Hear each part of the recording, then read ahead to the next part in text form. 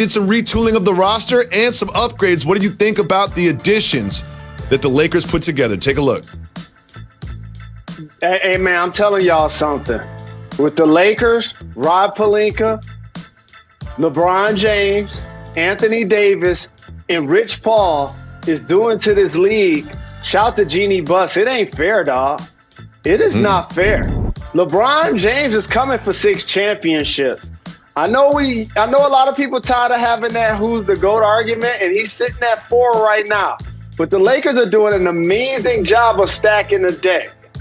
They're really doing it. They added Montrezl Harrell and Dennis Schroeder in the same offseason. You do know that those are the top 2 people for 6 man in a year, along with Lou Williams, right?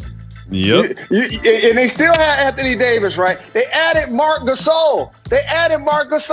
Just so when they play against the Joker or they go against another big guy, they have another big body. They still have 6 fouls. They add Wesley Matthews, a seasoned veteran. His dad won championships playing with Magic in the Lakers. Hey, man, I'm trying to tell you something. I like that many teams in the Western Conference have all NBA talented players that they can build around. So the Kings, they can sign Fox. Shout to the Utah Jazz. They still have Donovan Mitchell and Bogdanovich. Luka Doncic is there. There's so much young promise for so many teams and Phoenix Suns and all of that. But the Los Angeles Lakers continue to solidify themselves as head and shoulders the best team in basketball. Absolutely. And Jalen, the former MVP of the NFL, Lamar Jackson, did not look like it in a game against the Titans. We have that. Carson Wentz looking terrible too, and much more. We'll break it all down right after this. Stay tuned. You're watching Jalen and Jacoby.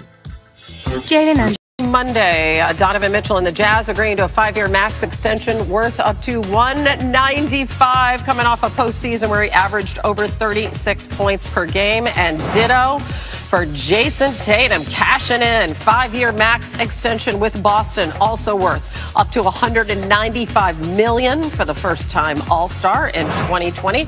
Lakers agreed to a deal with Marc Gasol, the defending champs, reworking that front court. They also traded JaVale McGee to the Cavs to clear up space for his signing. And the man, he's not even the man, the myth. He's the man, the legend. Adrian Wojnarowski just working like crazy. The draft, free agency, insane. All right.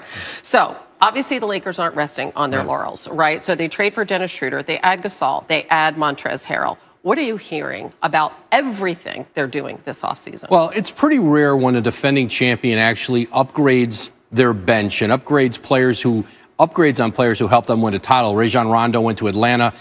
Dwight Howard goes to Philly. So they bring in Dennis Schroeder in a trade, a 6th Man of the Year candidate.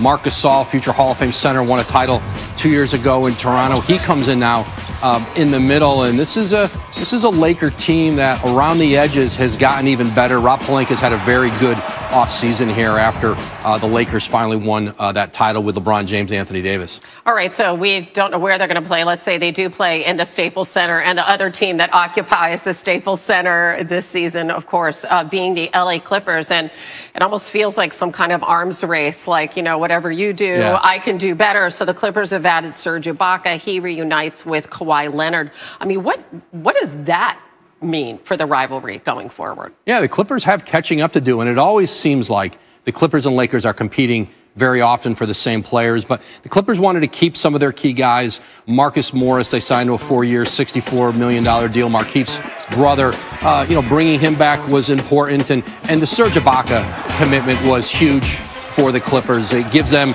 a veteran front court player, can play both spots, and they still have more work to do. Luke Kennard comes in from Detroit, who can play both guard spots, give them some good minutes there. And, they still have a few more roster spots. Reggie Jackson, who they signed last year, he's a possibility. He might be able to return to that Clipper bench. But, with Ty Lue, this is a different team now, and this is a different head coach and a little different way of looking at things. But the Clippers know they've got a gap to close with the Lakers. Really quickly, do you have a sense of how involved Ty Lue is with these personnel decisions, how front and center he is with what's happening there? Yeah, it's a pretty collaborative place there. Lawrence Frank, Mike Winger, their front office, they spend a lot of time talking with Ty Lue about how pieces fit and how they want to play. And I know that's a conversation they have every day. It's just so fascinating to have these two teams in the same building. Clippers still trying to battle for the soul of LA, and the schedule comes out December 1st, so we'll see when they play head-to-head. All right. Thanks, Hannah. Thanks for all your hard work, Woj. We appreciate it. NBA Donovan Mitchell and the Jazz agreed to a 5-year max extension worth up $195 million. Wrap your brain around that one. He's coming off a postseason where he averaged over 36 per. Jason Tatum also 5-year max with Boston, also worth up to $195 million. First-time All-Star in 2020, and the Lakers agreed to a deal with Marc Gasol, the defending champs, really reworking that front court. They also traded JaVale McGee to the Cavs to clear up some space for the Gasol signing. Nice and busy times right here in the middle of football season for NBA insider Brian Windhorst. So can we start with Giannis, our two-time reigning NBA MVP, because he enters the final season of his contract, as we all know, but he could sign the Supermax, 5 years, $228 million, to remain with the Bucks. What sort of ripple effect could that have, Wendy, on the rest of the league going forward? Well, Hannah, it's really everything. To be honest with you, we just had the craziest week of NBA transactions in league history, but nothing is more important than waiting on this Giannis extension. If he extends, the Bucks are the gigantic winners of this offseason. If he does not extend, we're going to see a mad rush and dash to prepare for his possible free agency next summer. And if you look at moves that teams have made across the league, whether it's the Miami Heat signing 4 players to 1-year contracts, whether it's the Toronto Raptors tailoring the contracts of their players so that they have more room next year, or the Dallas Mavericks making trades to clear off guaranteed money, those teams believe there's a chance that Giannis may not sign it. And so the whole league, in one way or another, is sitting on the edge of their seats waiting for that decision. Okay, so let's really play this thing forward now. Let's talk about Anthony Davis, because the whole world expects him to return to the Lakers. So how potentially could what Giannis is doing or ends up doing impact the type of contract that AD ends up getting? Yeah, it's unusual for AD to delay his re-signing for this long. And one of the things he could be watching is what Giannis does.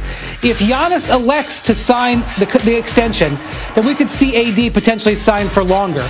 But if Giannis sets himself up to be a free agent next year, I know it seems hard for them to believe that the Lakers could do it, but that might spur Anthony Davis to only sign a 1-year contract with a player option, which is the kind of deal that LeBron James is on, to leave flexibility in Lakers payroll. So there's a lot of people watching Giannis Antetokounmpo right now.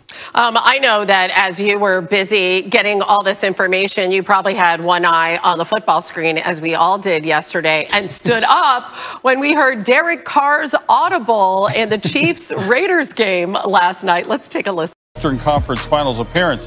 And the Lakers, fresh off the title, agreed to deal with Marc Gasol. They drafted him originally. Defending champs are reworking their front court, trading JaVale McGee to the Cavs to clear up some space for Gasol. All right, it's not official until Woj says so. Actually, sometimes Woj says so, then it becomes official. But in any case, we're going with these stories we just told you about. Mitchell and Tatum, the extensions. Why do these deals make sense for the players and their teams? 2 foundational cornerstone players for both franchises. The kind of players that you build around, that guys want to play with, that represent, your organization. Those are no-brainers. Both 5 years with the opportunity to make nearly $200 million for both Donovan Mitchell and Jason Tatum. All right, Lakers win the title and say, let's get a new guy in the 5 spot. Why was that move made? Well, great opportunity there. Once Dwight Howard left for Philadelphia, they bring in not only Montrezl Harrell, but now Marc Gasol, a much more skilled, future Hall of Fame player, who can do so many things on the court, offensively, defensively, rebound. And, I think for Marc Gasol, a chance. Remember, this is the organization that drafted him. He was traded for his brother Pau before he ever played an NBA game. Now Pau's out living in Southern California. He'll be near his brother and have a chance now to win another NBA title. He won one with the Raptors. Woj using just one of his many phones. Thanks for joining us. Yet another NBA championship. The Lakers have already pretty much renovated that entire roster. They picked up the top 2 bench scorers in the NBA, and Dennis Schroeder and Montrezl Harrell. Also improved their three-point shooting by adding Wesley Matthews to a team that ranked 21st in three-point percentage last season, and re-signing KCP to a new 3-year deal.